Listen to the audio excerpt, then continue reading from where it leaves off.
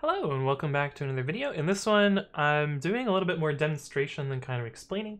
We're going to be talking about ways that you can customize the Python interactive prompt, the REPL, which read, evaluate, print loop, as my YouTube comments have helpfully told me since I didn't know what it meant in the last, or I guess it was a couple videos ago.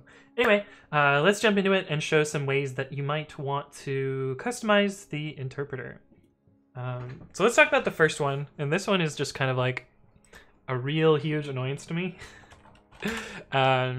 If you have an interpreter in Python and you type exit, it helpfully prints out this message that you should type exit with parentheses or hit Control D. But what if it just exited?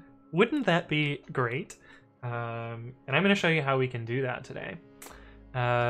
So let's show you how I would do that just by modifying code directly in the interpreter, and then I'll show you how we can make this permanent.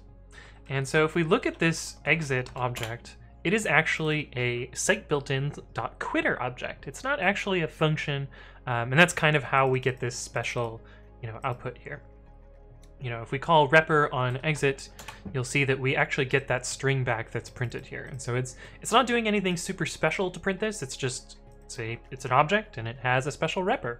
But we can actually modify the behavior of that that repr and cause it to actually exit. So if we look at this, the repr function here, this is that function that is returning this result.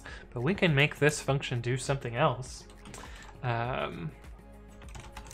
And the calling of this exit function is actually what causes it to quit. So if we change this repr from just returning a string to having some sort of side effect, like calling itself, now if we type exit on the interpreter, it exits Python exactly how we want it.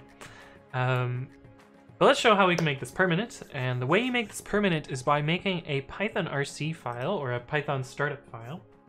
So we're gonna basically take this same little bit of code here and put that into a file. So let's startup.py and put some code in here.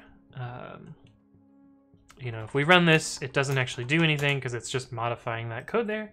But we can use this special environment variable Python startup and point that to that startup.py file. And now if we run the interpreter and we type exit, it just exits, which is pretty cool. So this is kind of the, if you get nothing out of this, you can use Python startup to customize the Python interpreter. Now what I actually do, let me pull that up. Oh, we only have Firefox today, that's fine. I actually have a Python startup file in my .files. And the way I hook that up is I have this Python RC file. This contains some code. We'll talk about this in a second. And I also set in my bash RC, let me increase the font size so you guys can actually see this. I set Python startup here to a file in my home directory, this .pythonrc file. And the contents of my Python RC is this code here.